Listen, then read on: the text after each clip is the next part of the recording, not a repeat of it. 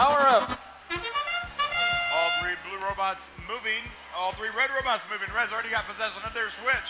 Blue does as well. No one seems to be going for the scale just yet. 49-24 is going a bit too far. That'll be a penalty. 26-59, quickly grab your power cube, put it into the switch. The Robo Warriors, 26-59 from Mission Hills, California. This is their second time to the championship. They played in San Diego this year. They won that. They also won the Creativity Award. They've been working since that event. They've added a climber to the robot now. We'll see if that comes into play in about 110 seconds. 46-35 puts another power cube onto the blue switch, neutralizing the switch. Blue has now got possession of the red switch. 89-68 advantage blue.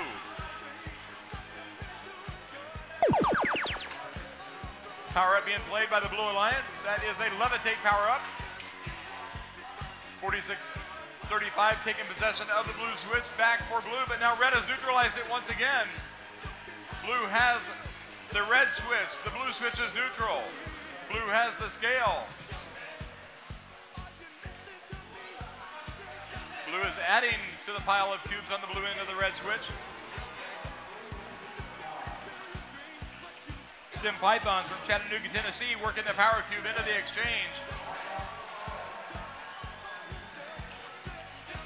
68-17, putting the power cube into the exchange for the Blue Alliance. They are called 10 factorial because that's how many seconds there are in build season. It's a lot of seconds. 68-17, trying to work to get a power cube. 38 seconds remaining, Blue's out to a big lead.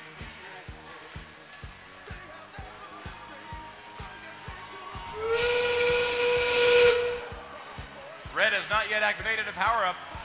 Blue has activated two of their power-ups and still working on the third. Stem Python's trying to climb. They've got their robot hooked. Up it goes for Tall Boy. Blue's got theirs hooked and climbed up. 9 seconds remaining. Blue's out to a big lead. 3, 2, 1. That's the match.